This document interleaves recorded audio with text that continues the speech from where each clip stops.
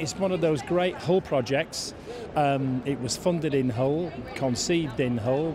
Amy Johnson was one of our famous daughters. Built by the prisoners, 3,600 hours, 6 months of work.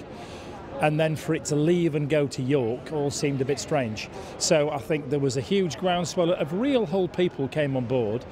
Those of you who know the centre, know St Stephen's, we think it's a natural place to hang Jason. So we kind of put our hat in the ring. They liked our offer, so here we are today. One day only Jason's on the ground. Tonight, all being well, it'll be slings round it, cherry pickers in here. We'll winch it up in the sky, and so from tomorrow morning, it'll be flying. So those of you who go to the KCOM Stadium, coming back from the match, coming up Park Street, Jason will be flying down the road towards you.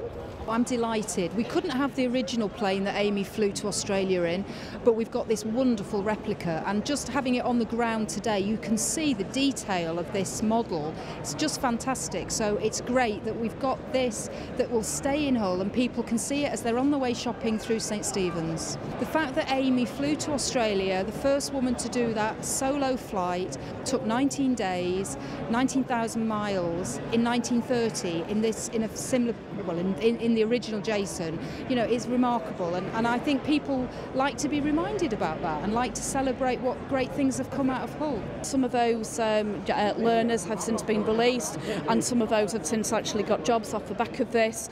Unfortunately, some of them are actually still within our walls, but they still talk about it, and they have actually gone on to progress, on to become peer mentors and such like.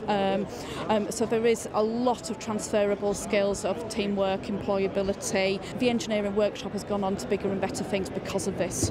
So it's been a brilliant success.